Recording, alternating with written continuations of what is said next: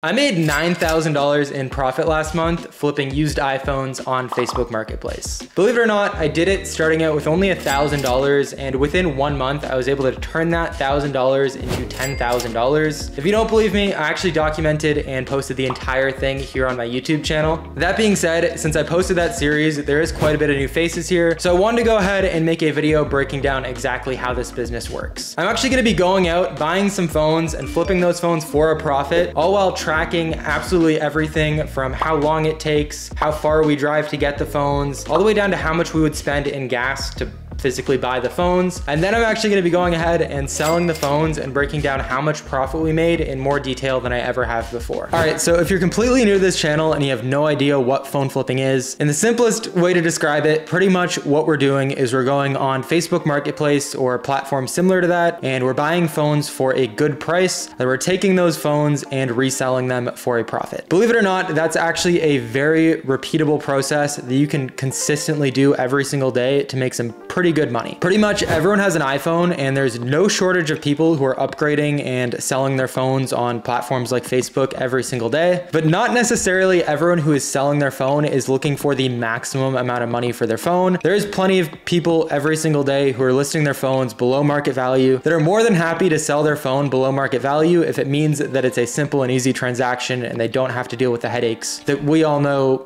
happen on Facebook Marketplace, which is where we come in. If you can learn your market and understand what a good deal is, as well as what a phone can sell for, you can very consistently get great prices on used iPhones. Then if you take that phone, take some better pictures of it, write a good description, add a charger maybe, and you just make a much better listing that makes that same phone seem much more appealing, and you're willing to wait for a buyer to come along who's willing to pay you what market value is, you can very consistently make a good amount of profit buying and selling these phones. All right, so as promised, I'm not just gonna sit here the whole video and talk about how this business works. I'm actually gonna go out, buy some phones, and show you guys this business in action. So our first step was to go on Facebook Marketplace and try and find some phones that we could flip. I use Facebook Marketplace, but you could use whatever you have access to. If you have Craigslist, Kijiji, OfferUp, whatever is in your area, you could use that. It doesn't really matter what platform you use to find the phones. This is usually where a lot of people run into their first issue when they try this for themselves. A lot of people will see me searching Facebook Marketplace and assume that they could just go on Facebook for like 5 minutes and find a good deal right away. Unfortunately, it's not that easy. If it was that easy,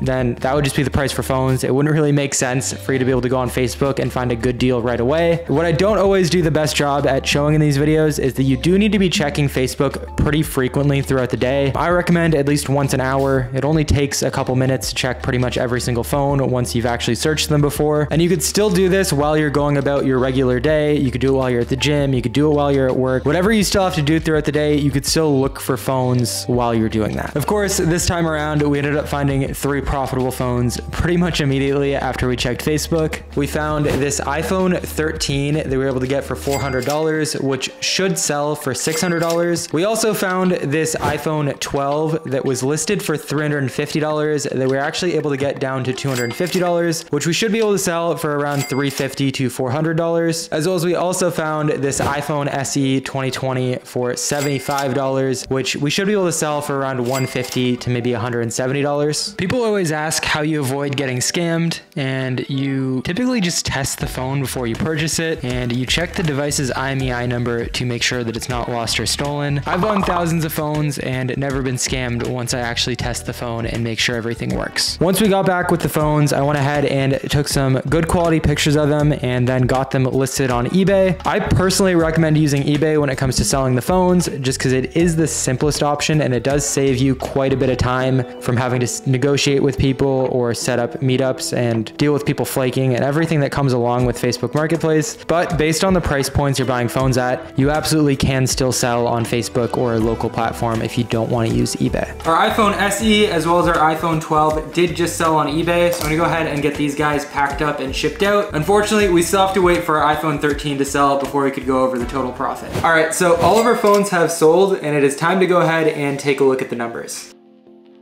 So as far as how long it took, from the time we bought the phones and got them listed, it took us about 7 days to have all of our phones sold, which is pretty typical. And I know that may seem like a long time, but you gotta keep in mind that if you're actually doing this business properly and you have the funding to keep buying phones, while you were waiting for these phones to sell, you would also be out buying more phones, and you'd kind of have a constant flow of inventory, so that while you're waiting for these phones to sell, you would have still been out buying phones every day. And you'd just constantly been in a flow of buying new phones and having phones from the week before selling. As far as how much time it actually took to get these 3 phones and to sell them, by far, the part that took the longest amount of time is actually going out and picking up the phones, which in this case, we were able to do the entire process in one trip. So it took us about an hour and a half to go out and buy all the phones, which definitely is pretty standard, and it's fairly common that you're able to set up all your pickups for the day within one time window. So it's fairly typical for it to take anywhere from an hour to maybe even 2 or 3 hours, depending on how many phones you're actually going out to pick up. Then for everything else, like the time it took to go ahead and find the phones, get them listed, and actually ship them out and drop them off at the post office, I'm adding about an hour and a half for all that miscellaneous stuff, which to be honest, it was probably a little bit less than that, but I'd rather round up to be safe. So all in all, the entire process, all the way from going out to find the phones and picking them up to actually listing them and getting them shipped out, worked out to about 3 hours of actual work. All right, so now on to the actual expenses we incurred to buy the phones. Obviously, the largest expense it took to do this was actually the money it took to go ahead and buy the phones, which in this case cost us $725 for all 3 of the phones we purchased. The next expense that we incurred is the cost of chargers and the shipping supplies, both of which are actually very inexpensive. I buy my chargers to about $6 for the set, and the slower charger that we shipped out with the iPhone SE was about $2 total. But if you go on Alibaba and you buy more than like 20 pieces, you could readily find them at that price point, and obviously the more you order, the cheaper that's gonna be. Honestly, I often even see them on Facebook Marketplace from people who resell them for a little bit more expensive, but then you don't have to go ahead and buy them in bulk. So it could be maybe $5 to $8 for those chargers. And then as far as shipping supplies, I buy mine in bulk. So the boxes I ship them out with, as well as a bubble wrap, worked out to roughly $1 per phone, which prices might be slightly higher if you have to buy them individually at somewhere like Staples. And then finally, we have the most common one people complain about and seem to think that I'm missing in my videos, which just as an aside, I have to say how funny it is how often I make a video where I literally in 1 week will make like $4,000 in profit. And then someone will still comment saying that I forgot to account for gas and that this isn't worth it because of the cost of gas. I don't know how much gas is where you guys are, but it's not that big of an expense. That being said, I did track my distance and do a calculation on what gas would cost. I drive a Tesla, so it didn't actually cost me anything. The cost was like very, very low, but because I know someone's gonna comment it and I know someone's gonna say that they drive some super non-fuel efficient car, I went ahead and calculated the cost of gas, assuming that we were driving a 2004